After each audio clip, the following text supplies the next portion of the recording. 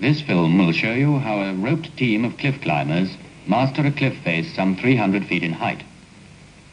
This particular climb is considered suitable for students during their third week of training. Although exposure on the rock face may extend over a period of 2 hours, there's no point on the climb which cannot be overcome by the application of the basic principles of climbing. So while our 3 climbers are preparing their ropes and studying the rock face, let's see just what these basic principles teach. Firstly, and possibly the most important, is the conservation of energy. Energy is precious. It may well be most needed just at the end of an arduous climb, and it is most important not to expend it unnecessarily. Energy is best conserved by correct balance at all times. A human being is correctly balanced when standing upright on his 2 feet, whether on the ground or on a perpendicular rock face. In climbing, the hands and arms are used as well, but the great bulk of the work should be done by the feet. If a man is off balance when climbing, unnecessary weight is thrown onto his arms, and that will mean loss of energy. So that's the first principle. Conserve your energy. You may need it later. The second principle is to make all your movements smooth and unhurried. If you make quick or jerking movements, like this, you'll almost certainly lose your balance. Such loss may be only momentary, but it is bound to result in wasted energy. You'll be able to watch the rhythm of climbing when we see our 3 climbers at work later on. The third principle concerns the position of the feet. Always keep the heel well down. Your climbing boots are fitted with special nails called trichunis, which are designed to bite into the rock. The trichunis fitted to each toe are the ones most used in rock climbing. If the heel is kept down, it automatically presses the toe trichunis into the rock. If the heel is inadvertently lifted, like this, the trichunis will slip out of their bed in the rock with possible unfortunate consequences to the climber. So there's the third golden rule in climbing: always keep the heel well down. The fourth principle is always to stand upright when climbing. There's a very natural tendency with beginners to lean inwards and hug the rock, like this. This must be resisted for 3 good reasons. It upsets the balance and thereby wastes energy. It imparts an outward thrust to the feet and greatly increases the chance of the trichunis slipping. And it also makes it very difficult to watch the movement of your feet, which is in fact the 5th principle. Never make a blind movement of the foot, or it might miss the hold or land on an insecure rock. So these are the 4th and 5th principles. Stand upright, away from the rock face, and always watch each foot movement until it is completed. The 6th rule is an easy and an obvious one. Never make a move without first testing the new hold and proving it safe. The 7th principle concerns the position of the hands. There's a natural tendency to reach too high for hand holds, like this. Although this is sometimes unavoidable, it is bad practice. It forces you to lean inwards and also results in wasted energy. Always try to keep the hand holds about eye level. Below is ideal. You'll have an opportunity to study this when we watch the climb in a minute or 2.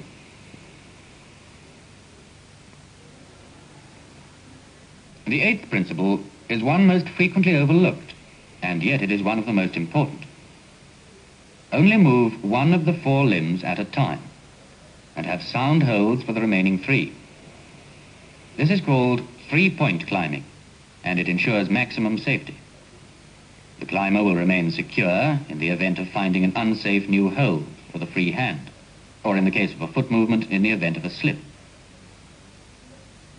The 9th and last of the basic principles is to think before moving. Never make a move that cannot be reversed, and always work out at least 3 or 4 moves ahead.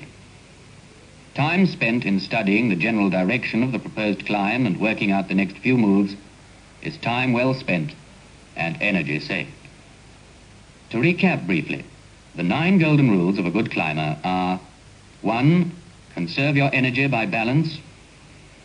2, move rhythmically.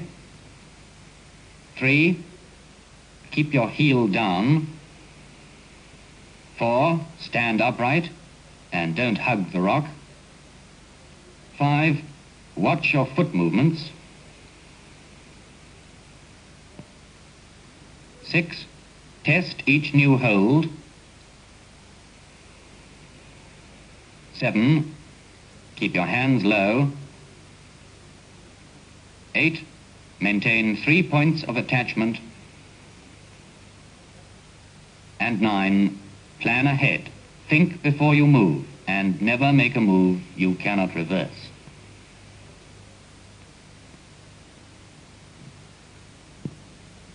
These 9 principles apply to every sort of rock climbing, with ropes or without. And we'll now see them put into practice and applied by our 3-man team. As this climb involves rope work, we'll also be able to study the drill necessary in rope climbing. By now, the leader should have studied the intended climb, and he'll know which route he's going to take. So he should be off any minute. Yes, there goes number 1 now. Rather a smooth surface for a start.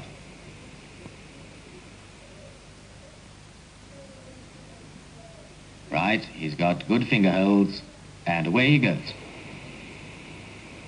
Now, watch his foot movements.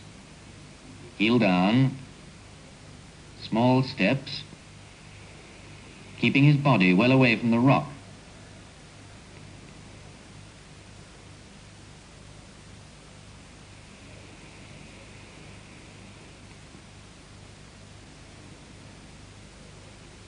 See the rhythm of his movements there?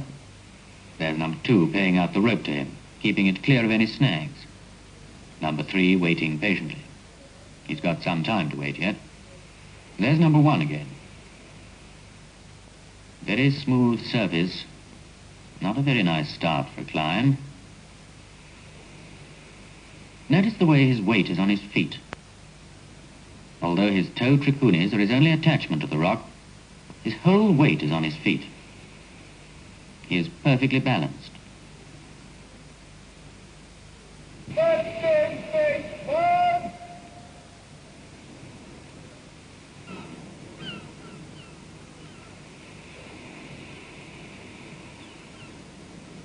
There's a ledge just above him to the right. He'll probably make for that for the first belay.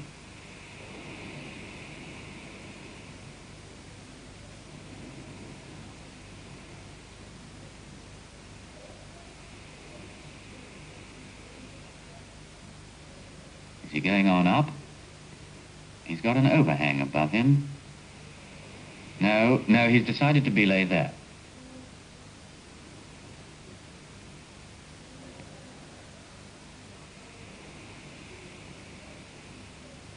Now he'll take in the slack of the rope and belay around the rock, one of the 8 methods of belaying, whichever one he chooses. And then he'll take in the slack, calling down to number 2. Taking in 2. When all the slack is taken up, number 2 will say, Let's wait. Number 1 then calls, Come up when you're ready. and number 2 calls out. Coming up. Number 1 replies, Aye, aye.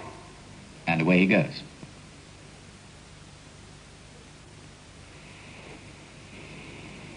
Again, this rather smooth start, small trichuni holds. Very clean the way he puts his toe on the rock. No scratching about. Notice the amount of daylight between his body and the rock. 3-point climbing all the time, making sure he's got good firm handholds.